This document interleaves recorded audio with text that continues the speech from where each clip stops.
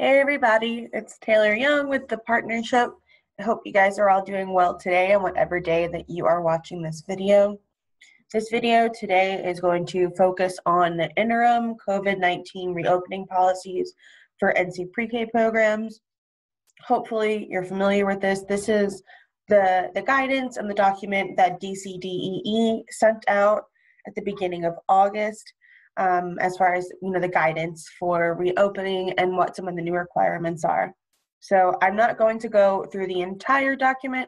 I am going to go over some of the most important points as far as it pertains to teachers and just talk through some of these new requirements, some hopefully helpful tips, things like that. So you also will be able to, you're going to be sent a copy of this presentation, and you'll be able to access the DCDEE guidance document from the presentation. This also was emailed to you. Like I mentioned, I'm not going to cover everything, but you'll see on this page what I am going to talk about. So first, mode of classroom instruction. Hopefully you all know by now that you will be starting school on September 8th, and it will be a hybrid model. And just to clarify, hybrid delivery model as it pertains to you all in Durham is defined as your site providing some children with full-time in-person learning and other children with full-time remote learning. So this question has come up a couple of times since the guidance has been sent out. This means that you are not delivering a mix of in-person and remote learning to the same group of children. So it's not like you'll have kids in your classroom Monday, Wednesday, Friday, and then Tuesday, Thursday, they're remote. That is not what is happening. What hybrid means for us in Durham is that if you have a class, let's say you have 18 children in your class, roughly 9 of them will be in school 5 days a week, and roughly 9 of them will be receiving remote learning full-time as well. Remote learning options for this school year, as per DCDEE, must be available to students under certain circumstances. So this may be during necessary quarantine periods, if closure for deep cleaning is needed for high-risk students. And so you'll see on this page as well, these were some of the circumstances that were listed for why remote learning may be needed. I do also want to point out that when our office sent placement notifications to families, they will, they do sign a waiver if they are opting for in-person instruction. They are signing waivers as far as making sure that they understand the risks that are involved with that as it pertains to COVID-19.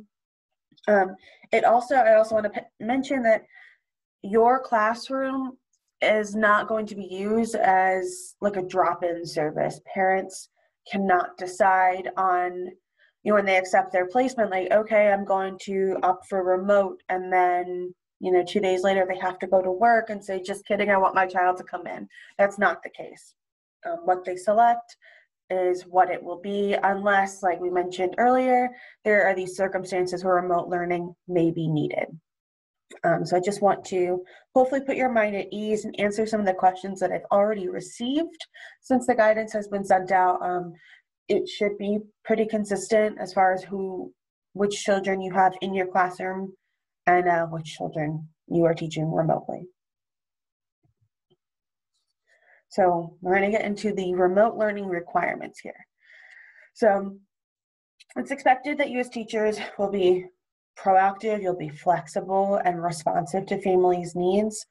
Hopefully this part of the school year that we're in, where we're still having some families opt into remote learning, it likely will be different from the spring of last school year. That was incredibly unexpected. It was a much more reactive approach to the whole situation. Of course, this was unprecedented and no one was expecting all this to be going on. But now, this time around, these parents and these families and these children that are participating in remote learning, this is what they have chosen. So that hopefully comes with the understanding from these families that that, they are meant to be an active participant and they have an idea of what that is going to entail because they selected it. It wasn't like it was selected for them. So you'll see here, remote learning should be provided with an equivalent 6.5 hours. So, your normal NC pre-K day, 6.5 hours. This is the same expectation for remote learning. I will get into that a little bit more. That does not mean, and I want to make this very clear, does not mean that you are expected to sit at your computer, at your iPad, whatever it may be, and provide 6.5 full hours of instruction that you are leading virtually every, 5 days a week. That's not what the case is. Your day in person, it involves nap time, transitions, snack, outdoor play, things like that. That is still going to be the case for remote learning. That will all be built into your day. So you'll see that the next bullet point, it's not developmentally appropriate for a child to receive 6.5 hours of direct remote instruction via a video meeting every single day. So hopefully that can put your mind at ease. You are not expected to sit in front of a device and provide 6.5 instructional hours remotely every single day. So what you should be doing is be providing activities and learning opportunities for children and their families to engage in independent of you that total about 6.5 hours of available material every day. So that can be, your live remote moments, You can do read alouds, either pre-recorded or you can do that live. Small group and one-on-one sessions, or pre-recorded videos. This will also include sharing activities from the Teaching Strategies distance learning solutions. So this can include sending home development and learning games, Mighty Minutes, intentional teaching experiences, things like that. Hopefully many of you by now have completed the required training from DCDEE on the distance learning solution. So you have an idea of what that looks like. They have made some pretty big updates as far as the ease of which activities are shared to families, and it makes it a lot easier for families to understand these activities. And you also see here, TS Gold now has a two-way communication feature between families that can be utilized through the app. So speaking of the Teaching Strategies remote learning solution, DCDEE is saying that for in-person instruction, it is strongly recommended to use Teaching Strategies, and for distance learning, it is required. Here in Durham, you are required to use Teaching Strategies for both. It is not optional for in-person. It's not strongly recommended, it is required. So you will be using Teaching Strategies for both in-person and for remote instruction. So it does not mean that this is your only resource, that these are the only materials you can use, just like you would do in a normal school year. You are welcome and expected to supplement the curriculum and materials as, on an as-needed basis to support individual student and family needs. I do want to point out as well, it is a requirement as per DCDEE to align the pacing and the content of in-person and remote learning. So that means that if you are in person and you are doing, the buildings study, and you're sending home, you're in the first week and you're doing, KWL charts, whatever that may be, what you are providing as far as remote instruction for the other half of your class should more or less align with what you're doing in person. I don't know for sure, DCDEE hasn't stated this, but my best guess would be the reason for this is because hopefully at some point in this school year, they're really pushing for in-person instruction. So hopefully everybody will be able at some point to be back in the classroom, and you don't want your remote learners to be at a disadvantage or be at a different point in your curriculum than the children that were in person. Everybody should be receiving an equitable curriculum and materials. So the Teaching Strategies, a distance learning solution, is something new. I believe they're also calling it the cloud. If you have a Teaching Strategies account and you've logged in, you might see on the top, and I'll kind of show you like on this picture here, to the left, there's now a library button. That is what you'll use to access the cloud. So just a quick overview, the distance learning solution, you'll have 24/7 access to the digital curriculum. So that means all of the teaching guides, many of the books will be available as ebooks, just about anything you may need. You'll have remote access to professional development. There is some new professional development embedded within TS Gold as well. There'll be developmentally appropriate assessment resources. Again, family-facing resources. This kind of goes back to what I mentioned earlier about the updates that they have done, and trying to make it as easy as possible for families to use and understand. And then as well, like I mentioned before, a two-way communication between teachers and families through the mobile app. All right, so next I'm going to move on to the remote moments. So these are different. Hopefully you're at least a little familiar with what I'm discussing now. So I'm going to explain the difference between the remote moments and the family engagement check-ins. But first, the remote moments are blocks of live, direct instruction delivered by lead teachers or assistant teachers. So remote moments are live. They can be whole group. These are, they can be led by either lead teachers or assistant teachers. And the requirements for these are as follows, as you see on the screen.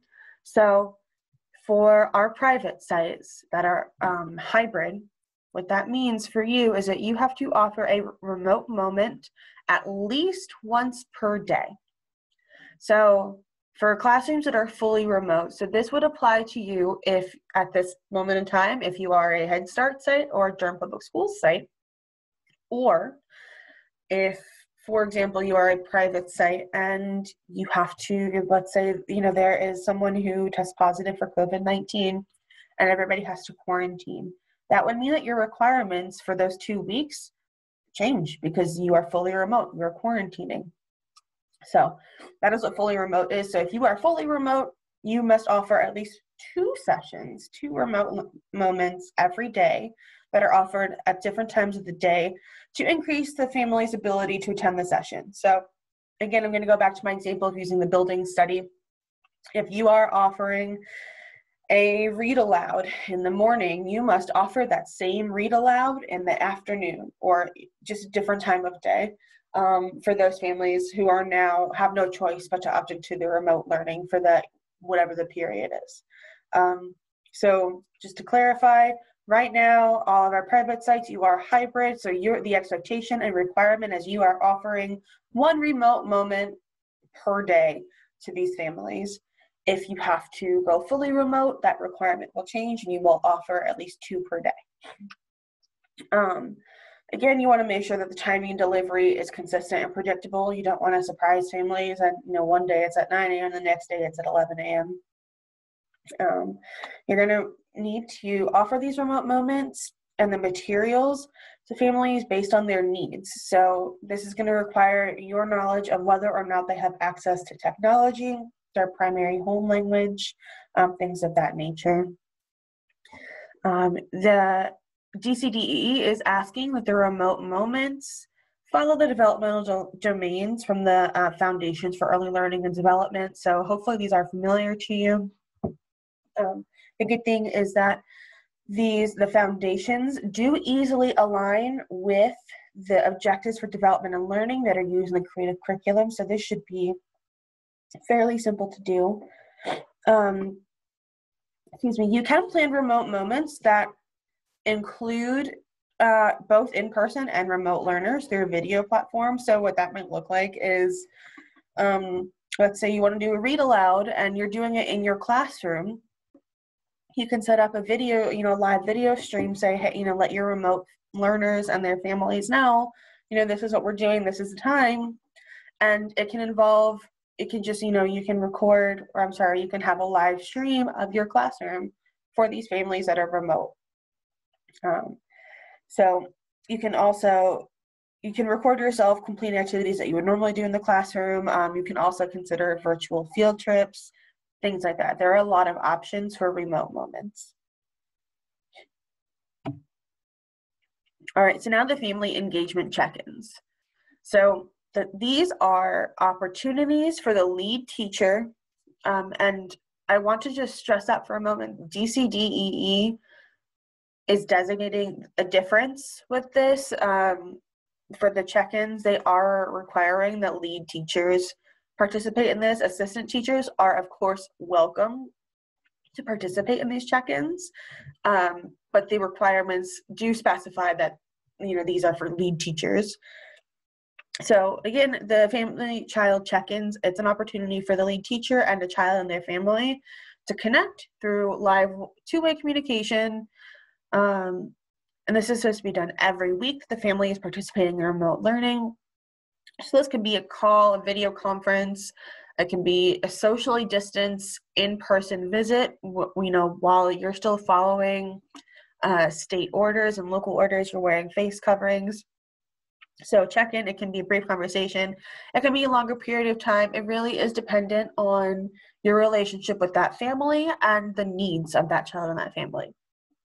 Again, the families that are participating in remote learning, at least right now, at this point in the school year, they have opted into this. This is what they chose to do. So hopefully that will lend itself to a higher rate of family participation. They know that they are going to have to be an active participant in their child's learning. So below you see the requirements. Lead teachers are required to offer at least one check-in every week to each family that's participating in remote learning. Every check-in you must prepare for, and you must document every check-in in writing. You are expected to make every reasonable effort to communicate with the family in an accessible manner. So that means contacting them through multiple formats, text message, phone call, whatever it may be. And you are going to want to document those processes, document that you have made those reasonable efforts to communicate with the family. And you can see here, just through the rest of the bullet points, some recommendations on as far as what can and should be included in these check-ins.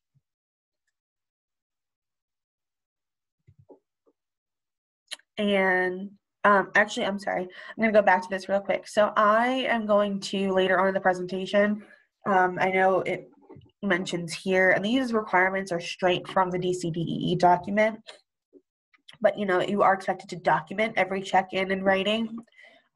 Just as you have expectations on reporting, our office as the contract administrator for NC Pre-K in Durham, we also have expectations for reporting. So I will share with you what that will look like in just a couple of slides, as far as what our office expects of you in terms of reporting and documentation. So daily instruction in hybrid classrooms. So again, hybrid for our private sites here in Durham means that half your children are in full-time in person and half your children are full-time and remote. So this was mentioned previously, but you are expected to align the pacing and the content of the in-person and remote learning. So this can be done using the teaching strategies, the online resources, and making sure that your in-person lesson plans and remote activities cover the same topics. You are required to provide families of remote learners a consistent schedule of remote moments. You are required to use the Teaching Strategies Family Portal and the Family Engagement Resources every day and then as well, like was mentioned earlier, supplement with any additional resources as needed, as you normally would in a classroom. You are going to have to actively request that families submit evidence of learning remotely through the Teaching Strategies platform. You, of course, it is required that you use teaching strategies. I know many other teachers and classrooms use things like ClassDojo, Google Classroom, whatever it may be. You're welcome to continue to do that. However, when it comes to families submitting evidence of learning remotely, teaching strategies is likely going to be the best avenue for that, because you can easily convert it to documentation where you are required to have all that information anyway. So that's going to be a really important piece. Again, hopefully this school year, it is a little different from the spring when we encounter remote learning. It is going to require, families are not going to know right off the bat what you're looking for as far as, submitting evidence of learning. So just like we do with children, it's going to require some modeling and some coaching and a lot of conversations with families and inviting them to be, again, an active participant in their child's learning. This part right here is really going to be a partnership. You cannot, you still are expected to complete quarterly checkpoints, and you still have requirements for documentation for children. This is really going to require a partnership with the families and a really, really strong relationship and communication loop with them. So that's that on the submitting evidence of learning. You're also going to want to coordinate at least one check-in per week for each remote learner. And again, that will change if you are fully remote or if you are currently Head Start or Durham Public Schools. So I want to touch on this last part here. Again, this is straight from DCDEE from the guidance document. It states that teachers are not required to provide instruction outside of a typical in-person teaching schedule. So what that means is if your normal schedule is 8:30 to 4 or 4:30, whatever it may be, that does not mean that you are expected to go home and teach a lesson at 7 p.m. I know a lot of teachers did do that last school year, and that's great. And if you find that works best for you and your families, by all means, go for it. However, that is not the expectation. You are not required to do that. That does bring up some other questions as far as, how are you expected to teach a full day, a 6.5-hour day of in-person instruction, and in those same 8 hours of your day, provide another 6.5 hours of instruction for remote learners. I understand that's really hard to kind of wrap your head around, and it's a lot of work. I'm not going to lie to you. I know that's not going to be easy. The example that DCDEE provides is an assistant teacher could monitor the children in person during nap time while the lead teacher conducts a remote moment in another room for virtual learners and families. That's just one option. This is going to require, again, a lot of communication and patience and flexibility between you and your assistant teacher if you have an assistant teacher in your classroom. It's also going to require a lot of support from your administration. I have experience working in childcare facilities, and I understand that this scenario that DCDEE has outlined is not going to work every single day. Some days, your center might be understaffed, and you might have to go help out, another teacher, or, things may not be normal. Of course, we're trying to limit that as much as possible. We're trying to limit the exposure to, to COVID and, keeping children with the same people. On the flip side of that, since half of your class will be remote anyway, it should make it a little bit easier for you and your assistant teacher, if you do have an assistant teacher, to work out ways to incorporate the remote learning into your day. You will have roughly half the amount of children that you typically do in person. So hopefully that will lend itself to making it a bit easier for you to complete these requirements. Again, I understand this is not going to be the easiest thing, and it's going to take a lot of work, a lot of communication, and a lot of support from one another.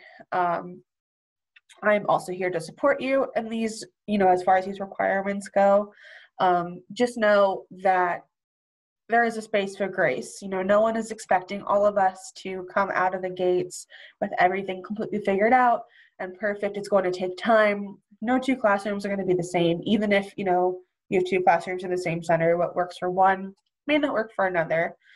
So I say all that to say, just, I don't want you to stress about this, which is easier said than done, I know. But just know that you have the support. You have the partnership. Many teachers are also Durham pre-K teachers, and you'll have that support as well. And so, we're all in this together, as cheesy as that sounds. And so the last thing I'm going to talk about here is attendance. For the school year, NC Pre-K has decided to pay sites on the number of allocated slots. So as far as payments, that's covered.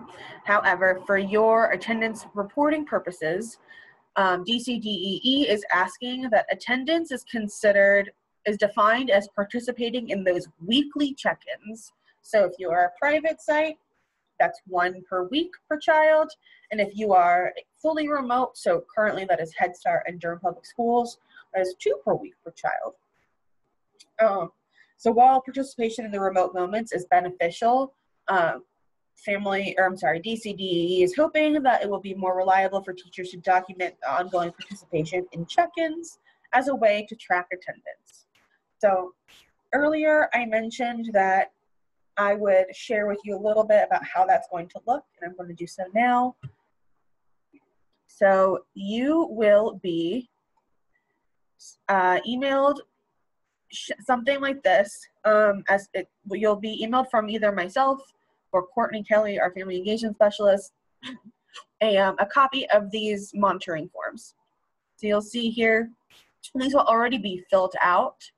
So it'll have your students' names, and you'll see it's broken down by week. So on each tab, there are 2 weeks. And the reason for that is because we being the partnership, we are required to report out to DCDEE on this information on a bi-weekly basis. We are asking for you to fill this out. You are required to fill this out on a weekly basis. So you will fill this out every week. You have the student name. Really simple, check-in completed.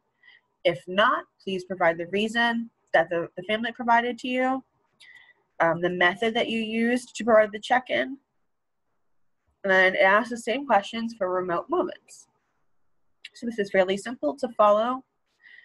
So this will be for the first 2 weeks of school, and then you'll see here there are different tabs. So to access them, you just click on other tabs, and that is where you will find all of these sheets for that reporting purposes. And this may change depending on DCDEE's requirements, but of course we will let you know if anything does change. So that is everything that I have as far as this presentation is concerned. Again, you will be provided a copy of the presentation, of the document itself. You have been provided a copy of the interim COVID-19 guidance document from DCDEE. Hopefully, this presentation allowed for some questions to be answered and some clarification. If not, please feel free to reach out and email me. Hopefully you all have my email address, but it's just taylor@dpfc.net, and I am happy to clarify anything that you still are confused about. So I look forward to working with you guys this school year, and good luck.